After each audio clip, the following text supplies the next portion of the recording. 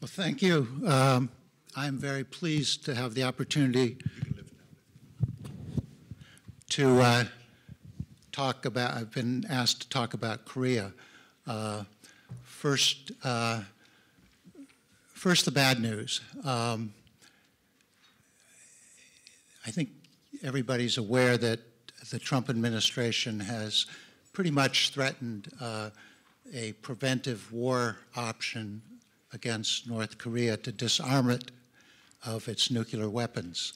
Now, I believe, and I'm not going to go into detail about why, but I do believe that very likely, if they decided to launch a preventive war, it would be a nuclear first strike against North Korea.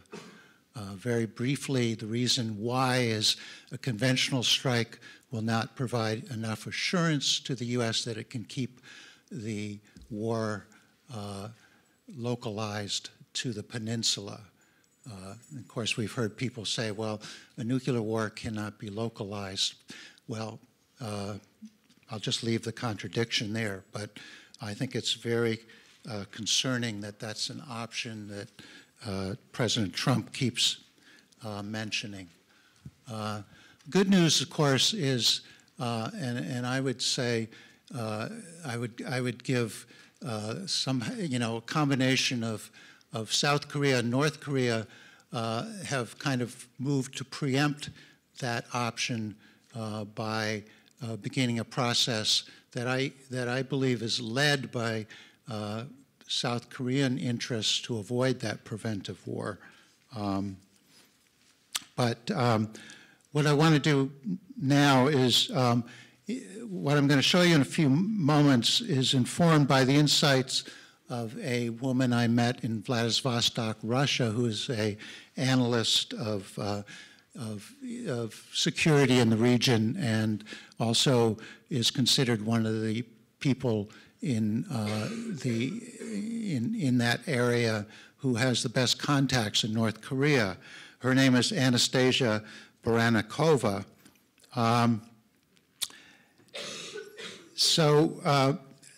Anastasia told me, and I'm going to quote her because I think it's very important, many people mistakenly think about denuclearization of the Korean peninsula as only pertaining to nuclear disarmament of North Korea. But what about the inclusion of nuclear weapons in joint exercises by the US and the South Korea, and the nuclear umbrella guarantee extended to South Korea by the US ever since the Korean War? A nation that enjoys or suffers from such nuclear umbrella guarantees does not qualify as a non-nuclear state. From this perspective, South Korea has long been nuclear. So what I want to do is, in a little exercise of cognitive empathy, we don't have to like North Korea, but this is what Anastasia taught me. Here we have North Korea, right? Now, this blue area, which extends out into the Pacific, that's basically US territory. If you know anything about the US Navy, they consider themselves to own the Pacific Ocean. And the US Navy is probably the greatest single military force in the world. It has access to the nuclear weaponry of the United States, which it shares with the Air Force. But, of course, the Air Force has various bases in the region from Okinawa through the Japanese islands, Guam, so forth and so on. The US has treaties with Japan and South Korea, which include explicitly the extension of nuclear guarantee to those nations. So, in effect, South Korea and Japan, from North Korea's perspective, are nuclear nations by the extension of US nuclear weaponry. And we also know from the historic facts that have been discovered that Japan, despite supposedly being a non-nuclear nation or a pacifist nation, has made secret agreements and probably still has secret agreements to allow the U.S. to deploy and facilitate the deployment of nuclear weapons, as well as to temporarily store them. And many people think South Korea probably has similar such secret agreements. So that's how North Korea views the world looking east. Now, to the west is China, a medium-scale nuclear power. And then to the north is the second largest nuclear power in the world, Russia. Now, many people here, of course, think, well, okay, China and Russia are friends of North Korea's. Well, one of the things I learned in traveling through Northeast Asia was, well, not so much. North Korea does not trust China. And the Chinese experts I talked to were very frank. They said, right now, North Korea hates China. That was the words they used, right? And North Korea probably has the best relationship with any major power in the world with Russia. But even that is not terribly close. North Korea distrusts Russia.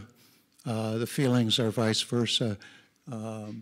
So this little poor nation of North Korea looks at the world surrounded by nuclear powers.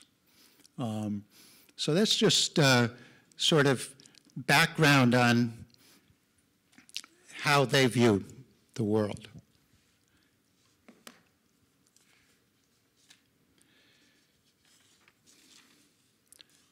When President Trump agreed to the summit meeting with Kim Jong-un, he was probably thinking about North Korean disarmament. Now, we know that North Koreans are ready to talk about denuclearization of the entire Korean peninsula. This has very significant implications for South Korea as a hosting nuclear weapons state, and by extension, the alliance with the United States that South Korea has. In order for North Korea to make a non-nuclear peace with the North, the nuclear umbrella must be folded and put away. The U.S. does not necessarily extend nuclear deterrence to any and all U.S. allies, but only on certain occasions, certain conditions. So what was done in the conditions of the 1950s can certainly be undone in new conditions 65 years later. And I think that's going to become an issue very soon. The U.S. will also have to stop sending nuclear-capable aircraft and submarines in the direction of North Korea with clear, threat indications involved in it. There will also have to be an end to any secret agreements that may exist that call for South Korea to provide host permissions and services to U.S. nuclear weapons. All of these changes must happen to meet a minimal level of reassurance and security guarantee for North Korea so that it can feel minimally secure enough to risk nuclear disarmament. I think that's just simply a logical reality. Now, a nuclear-free Korean peninsula is not a new idea. It has been endorsed at various times by North Korea, South Korea, and even by the United States. It has been discussed in official negotiations. No doubt each of the parties discussing it attributes different meaning to the concept. So it's going to be hard to move forward on it. Importantly, I think a Professor Moon Chung-in of Yonsei University is a very senior advisor to President Moon of South Korea and very involved in the upcoming summit planning. He wrote an article in the Bulletin of Atomic Scientists in 2016 where he endorsed the idea of a nuclear weapon-free zone in Korea. So this is a significant area where South Korea is on the verge of moving that's different than U.S. policy. U.S. policy does not currently support a nuclear-free zone in Korea. A week or so ago, Professor Moon was in Japan speaking, and I just want to add this in terms of near-term possibilities of negotiations. He referred to 48 inter-Korean agreements and engagements that presently exist with North Korea. And he said 20 of them are not bound by U.S. sanctions. So he said, President Moon's vision of creating an inter-Korean economic community is feasible, even under UN sanctions regime. So this indicates to me that South Korea is considering changing or you know,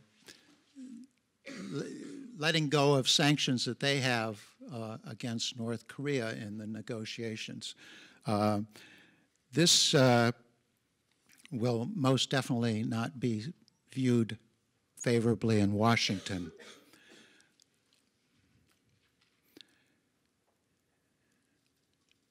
You know, and if President Moon agrees to invigorate suspended economic agreements with North, Washington will view this as a defection from alliance solidarity. And I would add, I think they're very worried in Washington about this. Washington, and though, you know, probably the majority of policymakers in Washington are invested in South Korea being a particular strong point in the containment of China. And so this is really the context in which they're worried about a rapprochement of South Korea and North Korea. So time's up, I'm told. So anyways, I just want to finish by saying that